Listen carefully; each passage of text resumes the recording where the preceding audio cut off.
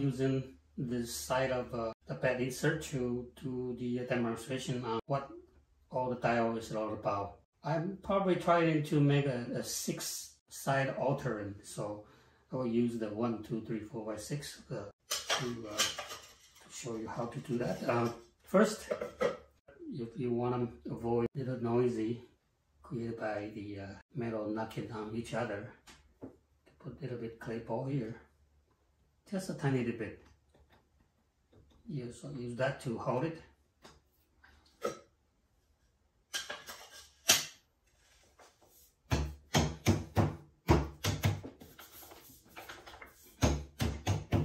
And once the clay is drying a little bit further, the sun will be minimum. Okay, let me get the clay here. And also I put the little circular marks here, so it's easier for you to find where to put your clay in the center.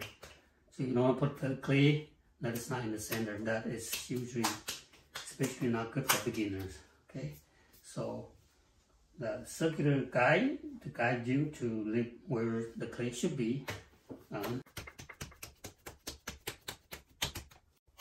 So your clay is in the circle, within the circle.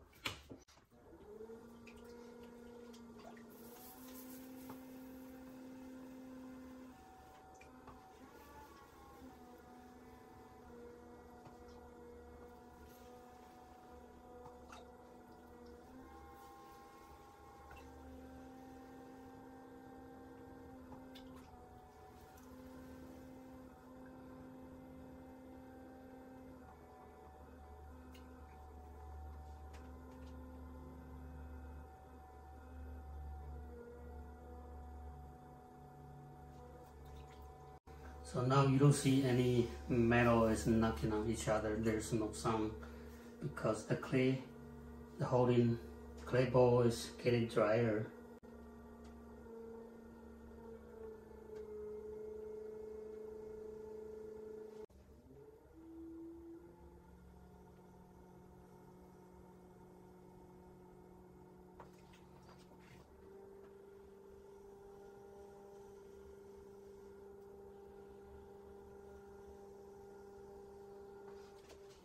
Use one of my round rib to compress the inner part so the inside curve will be a little bit more smooth and better looking.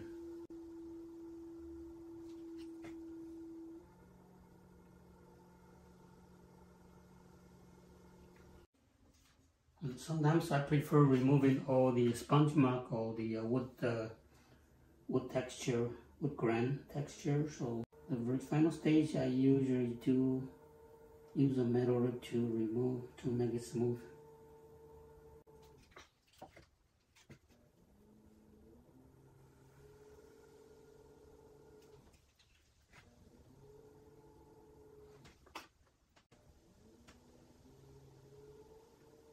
Use the chamois to smooth the rim. Now, get to the point that you want to find your 6 equal parts. So you want to use a sponge to wipe clean.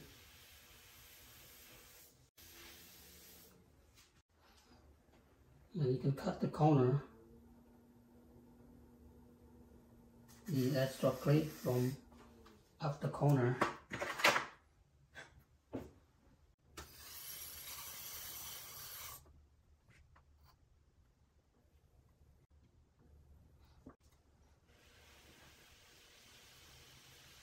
Right, so I'll wipe up, clean my bed system. And I told you that I would do a 6-sided. So I will start from here, that I have all the digits here, 3, 4, 5, 6, the most here, and start with my logo here. So this will be where I'm going to mark it, right here. And with the finger support on the inside, and push it in. So that's my first alteration. And then I turn the dial and find where is my 6. Okay, so that's the next one will be here, 6. So I will do right over here, and then I'll find another 6. Okay, so there's another 6 here, and keep on turning until I find another 6 here.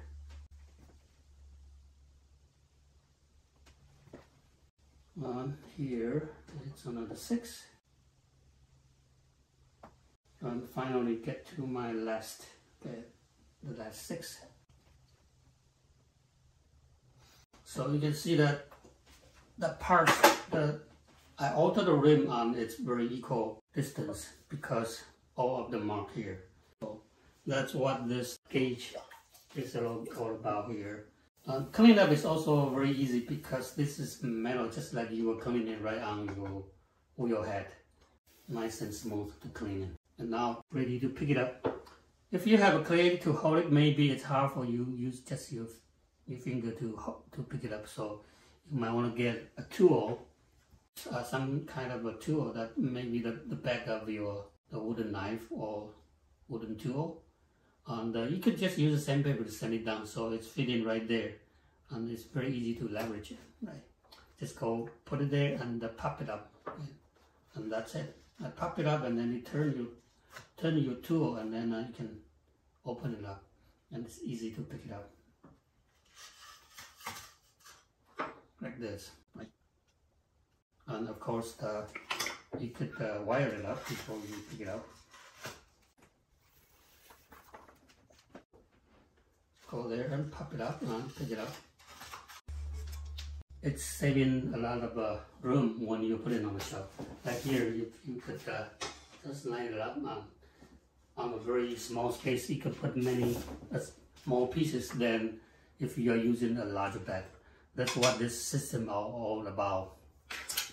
Translucent FRP bed insert.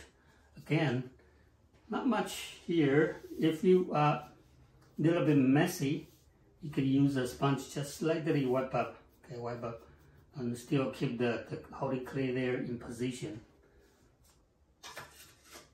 Just put it on.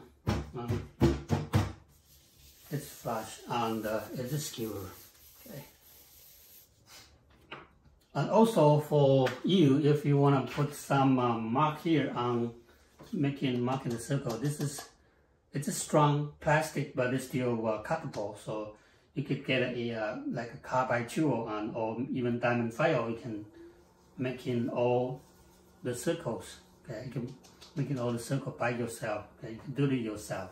Okay, so that give yourself the kind of where the center is, right? So it's very easy too.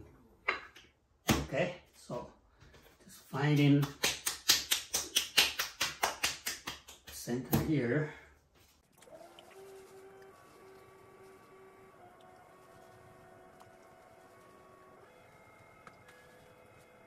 And basically, when you're using the bed insert, it's assuming you are making the piece that is not awfully large, not like you are making a platter or a huge piece.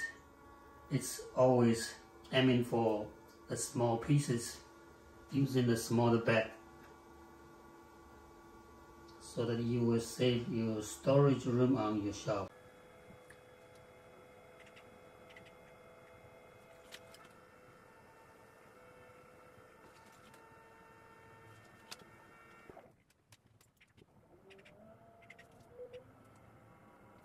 So I usually like to make sure my inside curve is nicely done. So the very final stage, you could use some kind of a compressing rib or stick to smooth it out.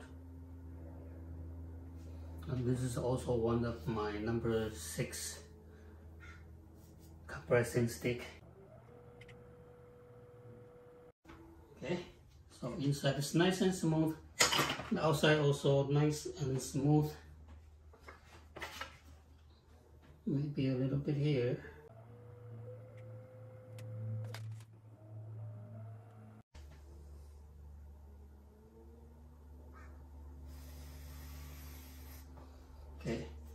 is my number 5 wooden tool, wooden knife. Cut the bottom corner easily. Again, I like to clean up my bed before I remove it from the wheel head. It's a lot easier to clean it while the wheel is spinning. So why not doing it now?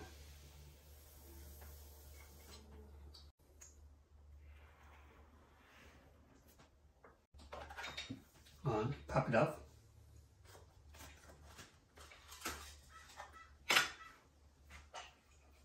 Wipe out clean the bottom. For cleanup, it's easier because this is all made up of metal. Metal is easy to just simply use a sponge and wipe it.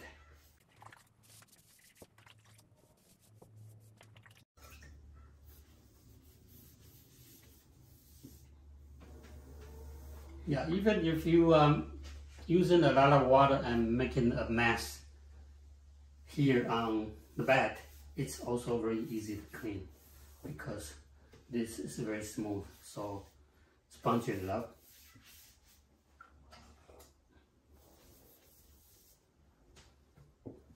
Pick it up from those pins here, just lift it. It's easy, okay, easy.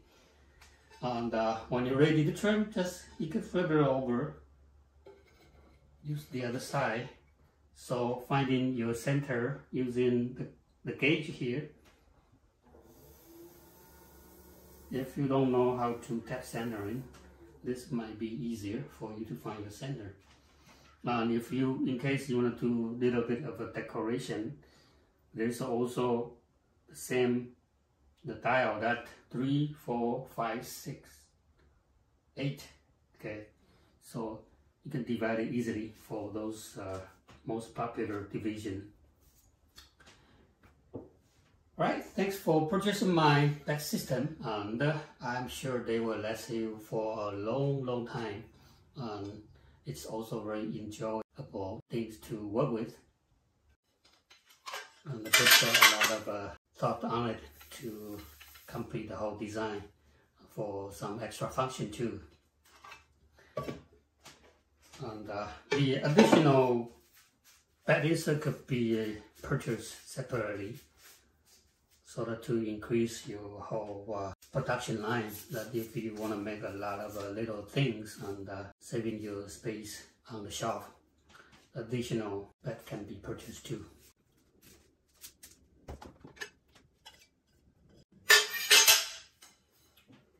Okay, thanks for watching.